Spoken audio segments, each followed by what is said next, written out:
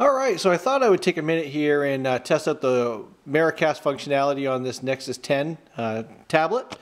Last week I tested out the WiDI or WiDI functionality on a Dell Latitude E7440. So the Nexus 10 does seem to boot up pretty fast.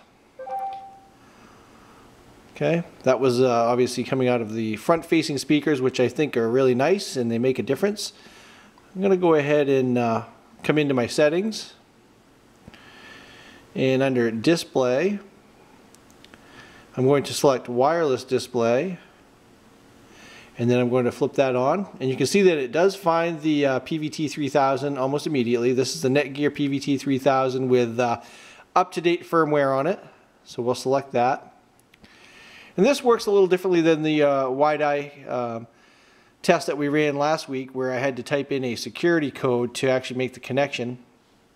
I don't know if that's good or bad, but that's the way it works.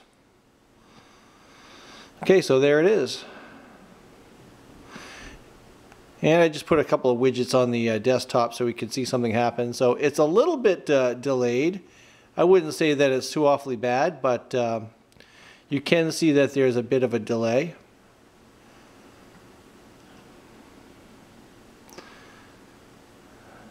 Let's test out a video here.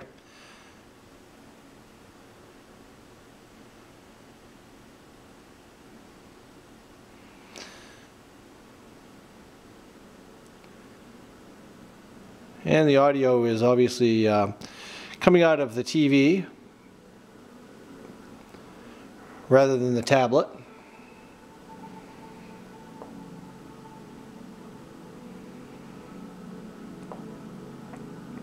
And I haven't used the Nexus 10 tablet a whole lot, but so far I've been, really impressed with the fluidness and sharpness of the screen. I mean, it's extremely fast compared to the tablet I'm used to.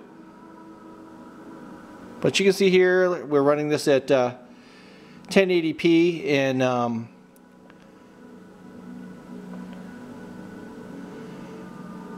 it's pretty responsive. See, I'm blocking out the motion of the right side there.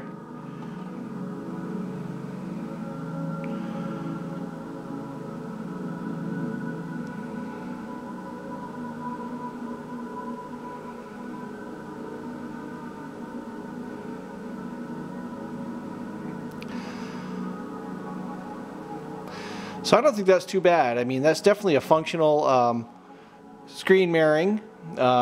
I don't know how well it would work for gaming, but for presentations and watching videos and so forth, which is probably what it's primarily designed for, I think it's going to work really well, and it's more than sufficient in terms of the response time, as well as the clarity and the audio as well, at least in the tests that I've run so far.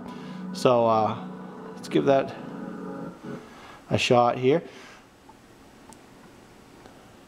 Well, hopefully this video has been helpful. If you're looking into Miracast and WiDI and all this type of thing like I am, I'm eagerly awaiting the day when we won't be using a push-to-TV 3000.